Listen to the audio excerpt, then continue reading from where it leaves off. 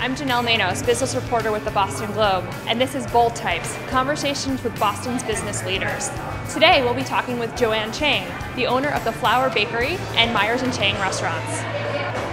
So Joanne, you left Harvard thinking you were going to kind of go into the world of consulting. That's what you were doing for a while. But secretly, you harbored a love of baking. Talk with me a little bit about how that sort of secret side hustle that you started became what you now do as a day-to-day career. I think what led me to finally kind of make that jump was I was trying to figure out kind of what to do next. All of my coworkers were going on to business school, or they were like rapidly moving up within the company, and I knew that that wasn't for me.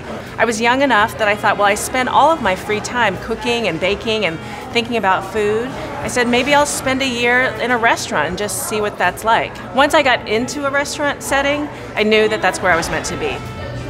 There's something about just the hustle and bustle of making food and presenting it to guests and getting that immediate sense of satisfaction that you're making somebody happy right then and there that I just fell in love with. I wanted to be back in Boston, and I wanted to be baking and making great things for people.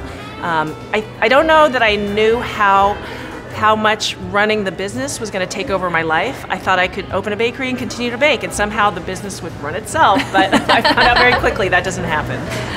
So, I mean, you at the time were living above the bakery, the first one in the South End, and you were waking up at, I don't even know how early. 2 in the morning. 2 in the morning. 3 in the morning, but usually like 2 in the morning. Okay, yeah. To do the full bake and then running the business on the side. How did you go from realizing like this is the one thing I can manage to thinking this is something that can grow?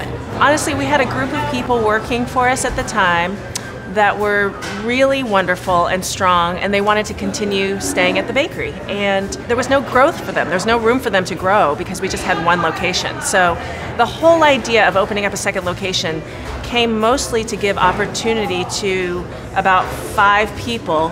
And we thought if we open a second bakery, they'll have room to grow. And 4 of them are still with us. Once we did the second, then kind of the same reason, the third one followed. The second one is actually harder than most of the other ones, exactly. Right? That's what they always say. It is. Once you've figured out how to do a second one, you yourself have to figure out how to pull yourself out of the day-to-day of the business a little bit more and trust other people to run it.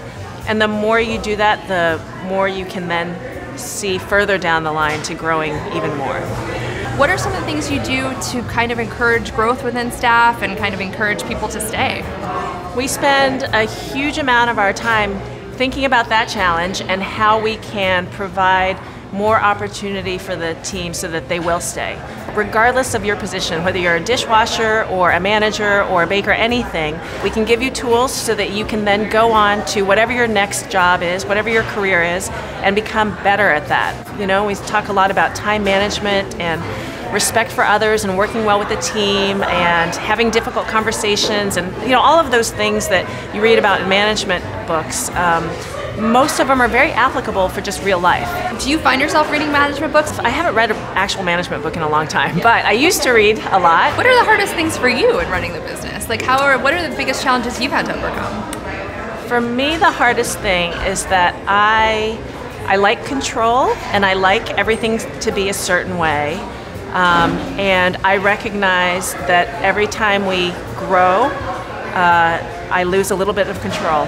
We still strive for the same things that we always have. Great food, great service, giving back to the neighborhood, et cetera, et cetera. But now there's like this team of people doing that. And so my challenge is how to communicate what's important to me personally, to everybody, to all of our staff.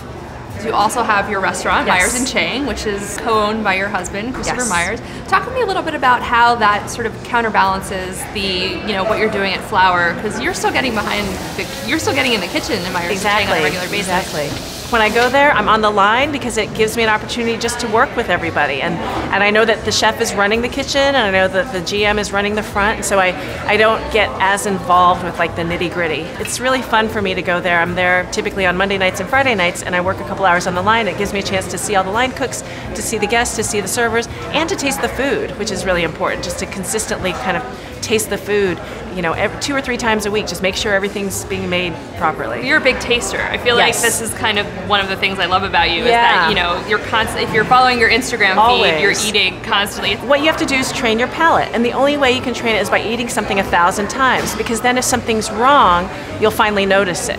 Yeah, you'll immediately notice it. So if you only eat it every now and then, it might be a little bit off, but you're not really sure and it still tastes good, so no big deal. As soon as something's wrong, I can tell immediately. What are the bold moments that you look for in your day or that you feel like you get to experience as a leader? I am naturally very, very shy. I don't like to talk to people. I have a really hard time being on camera, and yet I'm constantly in front of a camera or in front of a group of staff or in front of my managers at a manager meeting. And even though I would much rather be in a room by myself with my computer writing everything, I make a point of making sure that I'm out with the teams, looking at the product and talking to the managers. For us, it is about being bold and saying, this is what we want. We want to say hi to you and say have a great day. And we're trying always to figure out how can we connect with people, because that's kind of why we're here, is to connect with people.